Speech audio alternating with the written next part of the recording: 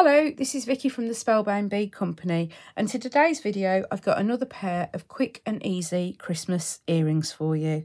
These are our Diamante angels made using our new Diamante crown stones, a pair of wings, a pair of pearls, a pair of headpins and a pair of fishhooks. So let's get started. To make these earrings you're going to need 2 of the 10mm Diamantes. You're going to need 2 8mm, 2 6mm and 4 5mm. I've also got 2 plain 5x2mm spacer beads, 2 6mm ivory pearls, 2 pairs of the scroll angel wings. This is the larger of the 2 that we stock. I've got a pair of silver headpins, a pair of fish hooks, and I've also got some wire cutters and some round nose pliers. So these earrings are super quick and easy. So we're going to start by threading the plain spacer onto the bottom of the head pin. Then we've got the 10mm rondelle, the 8mm rondelle, the 6mm rondelle and 1 of the 5mm rondelles. We're then going to put the angel wings on, the pearl, and then a second 5mm spacer for her halo. Now if you prefer you could use one of the plain spacer beads for her halo, but I thought it's Christmas, let's go sparkly.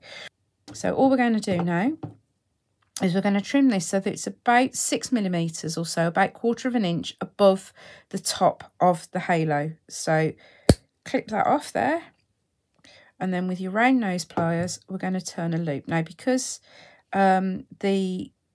the tip of the loop is going to sit just inside the rondelle, it's actually, I find it easier if I just tilt the pin towards me slightly, because it just helps everything stay in place. Check you've got no excess sticking out at the end of your pliers so that you don't end up with a P-shaped loop. And then we're just going to roll round and down so that we get a nice little loop sitting above the head of the angel. We'll open up one of the loops on the fish hook, hook that on, close it up, make sure it's nice and securely closed, and then we'll repeat to make the second earring. So again, we've got the plain spacer, a 10mm spacer, 8mm, 6mm, 5mm, the wings, the pearl, and a second 5mm spacer for the Diamante, for the halo. Now to make sure your loops are the same size, if you take the offcut from the first pin and use that to trim the second pin to length,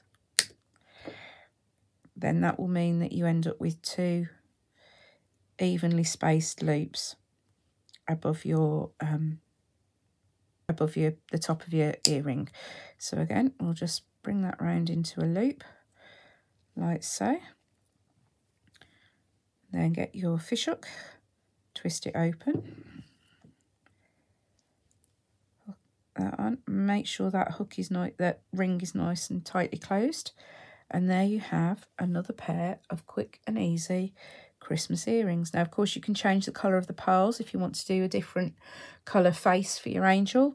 You could just make a single one and make it as a pendant. That would be really pretty. I'd actually use a jump ring in place of the fish hook and then thread the jump ring onto the chain.